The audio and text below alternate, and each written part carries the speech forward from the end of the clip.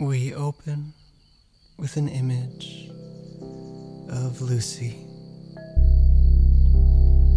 living a domestic life of tranquility and hardship in prehistory. Lucy is like us, but different. Shorter in height, longer arms, mostly vegetarian but opportunistically omnivorous.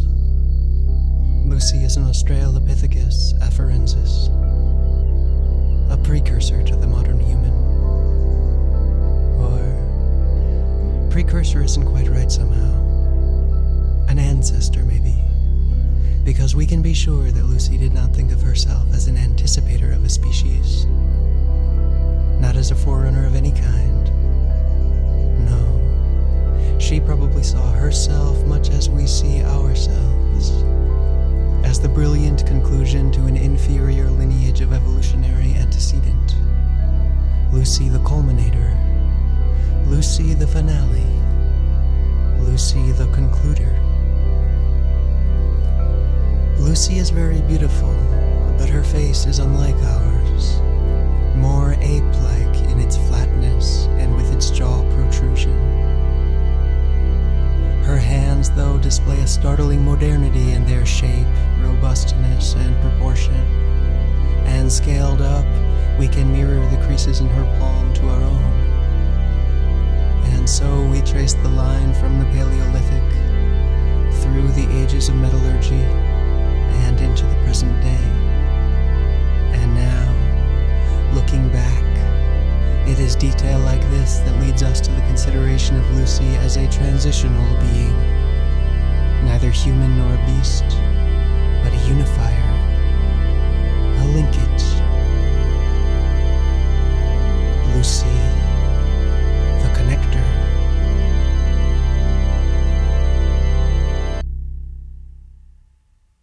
Millions of years later, let's say 3 or 4 million years later, I'm thinking of the Hydra. I'm leaning on my elbow in a doorway, or a hallway, and I think I can sit forever this way, with my unoccupied arm outstretched, reaching toward nothing in particular.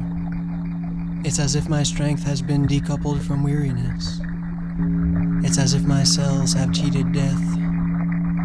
It's as if some great restorative force might flow forth from the wellspring of my good intentions and my open mind. I read about the Hydra once in a National Geographic magazine I found in a stack in front of a nice house on the east side. The yellow spines were uncracked and glittering in the morning light. Apparently, this simple little lake monster is biologically immortal. That's right, a tiny sea creature that cannot die. Well, yes, it can be eaten, or afflicted by disease or parasite, but old age, no. The Hydra's cells will regenerate endlessly, untroubled by the passage of time. I imagine myself on a great ship built of ancient bristlecone pine, surrounded by these impossible animals. The berthing of the ship is full of lumber, and as I cross the oceans year after year, I replace piece after piece of my vessel. The masts, the rigging, each plank of the hull, until slowly, imperceptibly, the ship is reborn. And is it transformed or transubstantiated? What is it like to be a Hydra?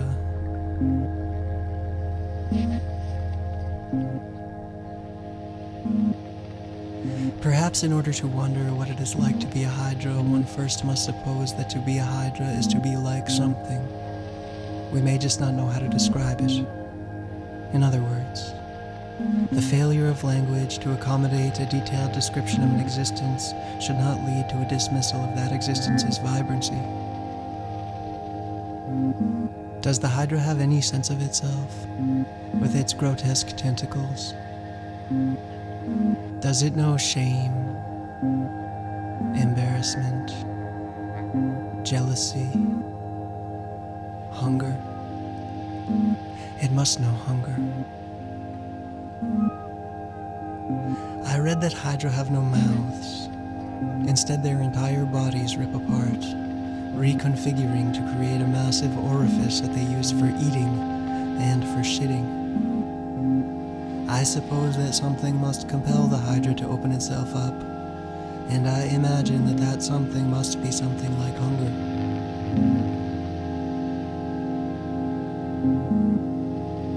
But in the shadow of the eternal potential of the Hydra, our 300,000 years of humanity appear brief.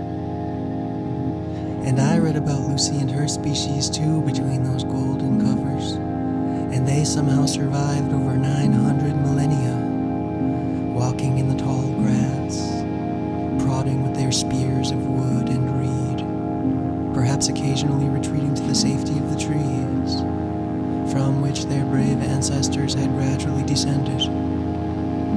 In the descent, they straighten their spines and flatten their feet, little by little, generation by generation, becoming Lucy, and then slowly, with near imperceptibility, becoming human. How fleeting even those 900 millennia of Lucy and her kind now seem to me, having so long since passed. How momentary.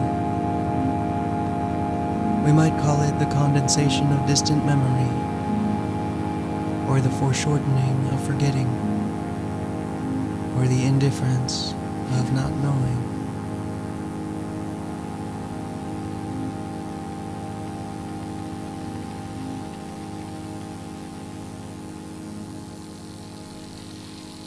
But what was Lucy's moment like? Did she have a stable dwelling, maybe in a cave or beneath a canopy? Did she return there each evening to lie down on a bed of grass and leaves? Or did she have some other space that she thought of as home, more befitting of her transitional status? And when the end came for Lucy, that final transition, how did it come? Some people think she died, and that typical irony of fate, falling from a tree, let's say a bristlecone pine, from which her evolutionary antecedents had long before descended so gracefully.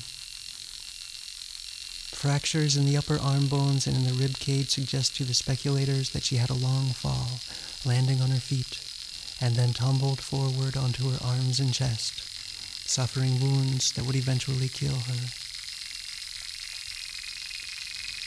What an eternity those hours of suffering must have been to Lucy beneath that great bristlecone pine. And how human-like her suffering must have been.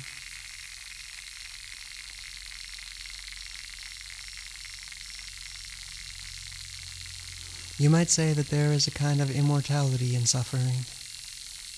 For when one suffers profoundly, the suffering tends to present itself as without end.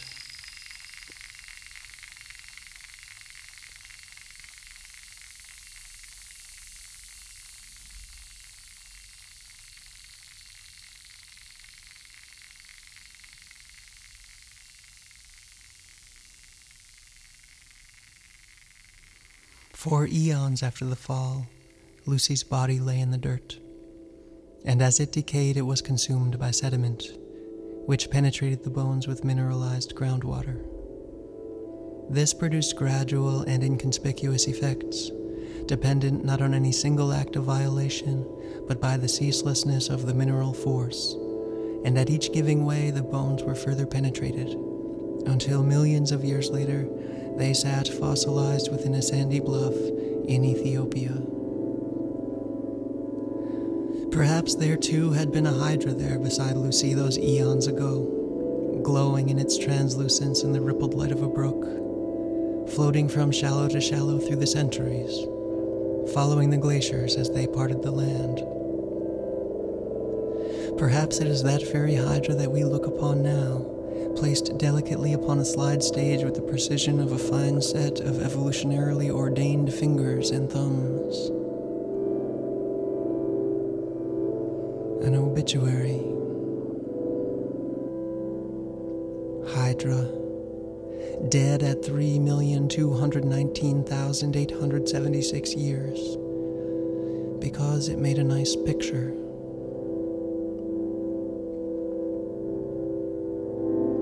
Somewhere in our timeline, perhaps fueled by the biomatter of Lucy's decay, a bristlecone pine sprouted from a seed.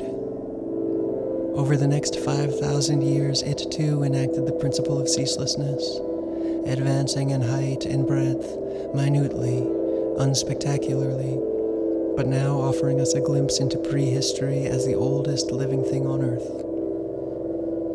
The bristlecone pine, the oldest living thing. In my opinion, 5,000 years is a reasonable upper limit to mortality. But I wonder, what is it like to be a bristlecone pine? Its attribute is gentleness. Its instrument is time. This is what makes it powerful. As parts of the tree get old and decay, other parts sustain the operations of life, transmitting fluids, consuming energy, expelling waste. In a very real sense, the plant is at once living and dead. New growth comes on old growth. When our scientists wish to measure the ages of these enduring and unassuming plants, they damage them irreparably. Another obituary. Prometheus, the great basin bristlecone pine, dead at 4,862 years. Sacrificed to research in 1964. You are marvelous, I say to my palm reader.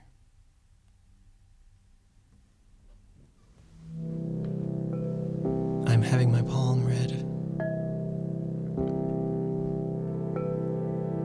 I've been reading magazines and thinking of bugs and ships and trees, but I'm between apartments, and what I need is a home. I present my hand, and first my medium sees nothing. Cognitive mist, she says, drawing away from me. Then she speaks, leaning in, tracing my lifeline.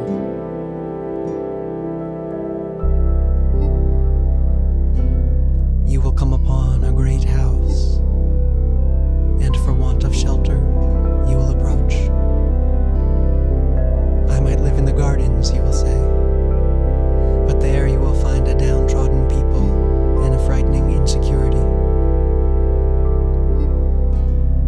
Crossing the threshold, you will think, I might live here in the entryway, but there, as suitcases unfold, paths of egress will seem to recede, and temporariness will yawn into permanence. So you will advance. In the kitchen you will find toil, and in the dining room consumptive